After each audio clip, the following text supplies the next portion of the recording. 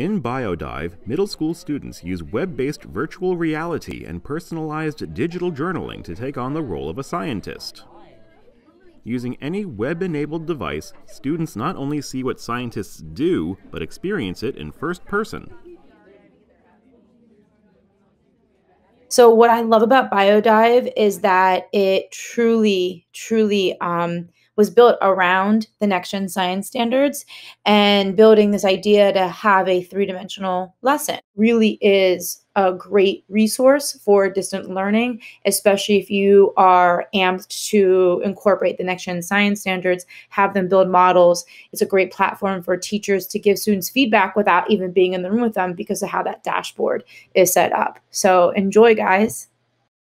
In BioDive, students are marine biologists investigating the delicate ecosystems of venomous marine snails. Throughout their expedition, students observe, discover, and hypothesize about abiotic and biotic factors that impact marine biodiversity. Students' written answers, models, and their virtual reality interactions are all updated live in a teacher dashboard so teachers can offer real-time, targeted support to students, whether they are in person or remotely learning.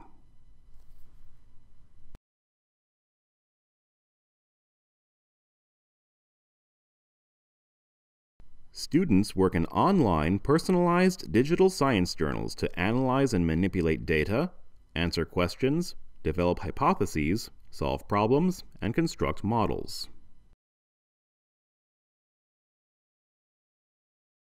Then, students go to the virtual world to test their hypothesis, just like career scientists go on expeditions. When the students return from virtual reality, they show their observations, claims, reasoning, and evidence. Using easily accessible technology, Killer Snails encourages the next generation to pursue STEM by experiencing unique scientific narratives and meeting a diverse community of scientists.